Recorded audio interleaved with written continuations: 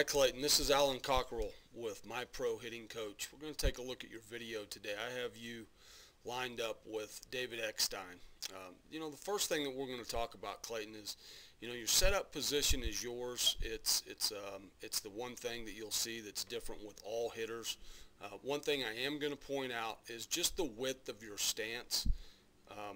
We want to try to draw power and drive from our lower half and our legs, and you'll see Eckstein here is much wider than you, and it's just a better way to be able to feel the ground and get grounded so that we can draw energy and power from the ground up. So we'll just take this right into our load. Okay.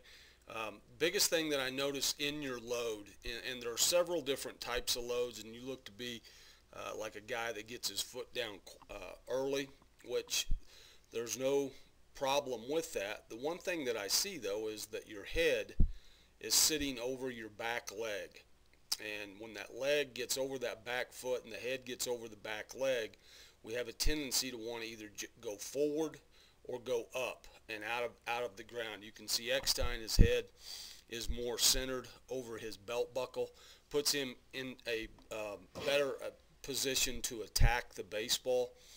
And I just have some concerns here with where your head is in your load.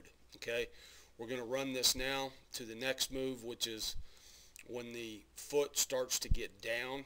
And we can see here, again, Eckstein's head is right over his belt buckle, and because your head was sitting back, we have just a little bit of glide or just a little bit of slide with this front hip. You can see Eckstein's hip is fully underneath him, and again, just a much better position to attack from. So I think that all goes back to just kind of the width of your stance and being able to be able to stay more centered. Okay, we'll go now to the next phase, is when the foot fully plants into the ground, or the heel plants into the ground. And what we're going to start to see now is we're going to start to see some drive with the lower half. The first thing that goes, and basically they work in conjunction, but this back knee will drive to the inner part of this front leg, and as it does, the elbow is going to drop down into the slot.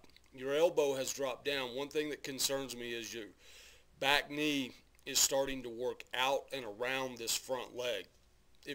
When that happens, that causes our hands to cast out and around the ball.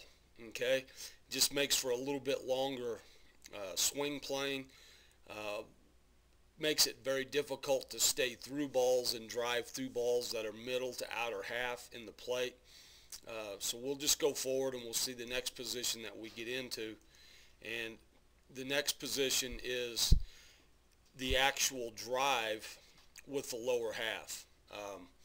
We get to a connected point now where the lower half, this back knee, and you can see here again we're a little outside that front leg, but the back knee starts to drive. The elbow now has dropped down. We should see a connection with hands, elbow, and back hip all in alignment.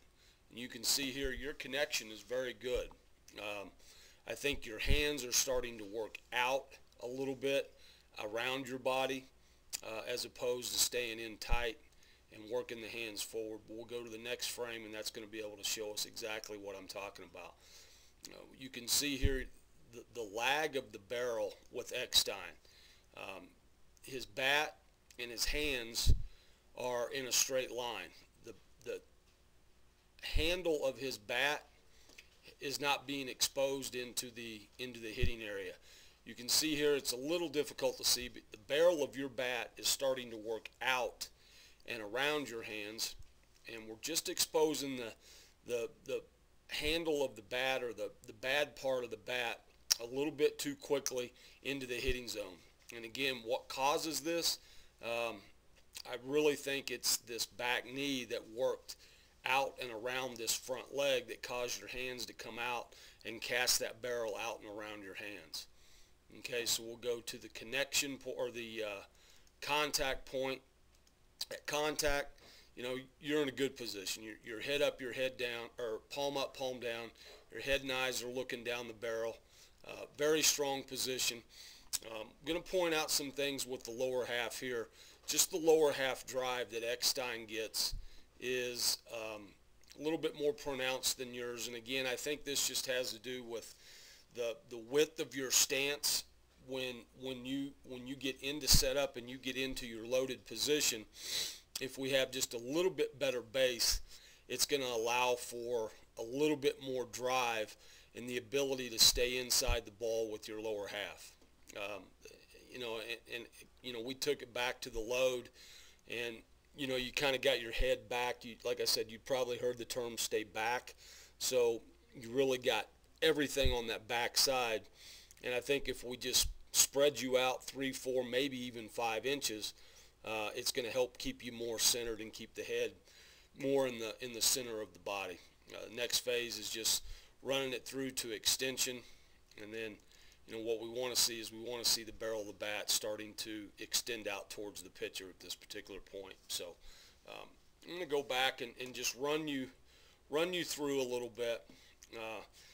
And again, the width of your stance is so important with being able to draw energy from the ground. You get your foot down early, which is fine, but I think we get back and we really want to take our head and everything and sit it on that back side. And when we do, we got to get off that. So the move is to kind of slide forward with your hip, and when we slide forward with our hip, we end up casting out and around. So that's going to make it very, very difficult to handle pitches outer half of the plate, pitches that we should hit. So I'm just going to stop it again, briefly go through what I was talking about.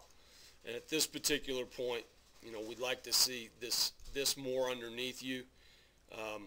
At the next phase, we want to make sure that you can see Eckstein's heel is staying on the ground, but he's getting weight transfer and he's getting drive into that front side, and your knee's just starting to work out and around this front leg.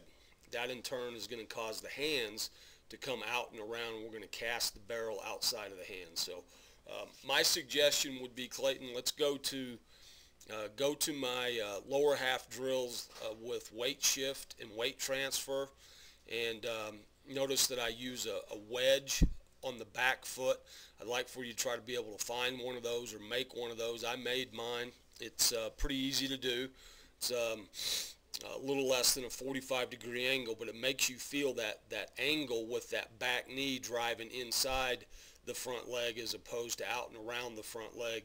And then let's go ahead and take a look at my hands drills, and let's try to get your hands working in a more direct path, so we're releasing the barrel with maximum bat speed through the ball. But I tell you what, you do a lot of things very well, kiddo, and look forward to hearing back from you. And I hope you do these drills, and I'd love to see you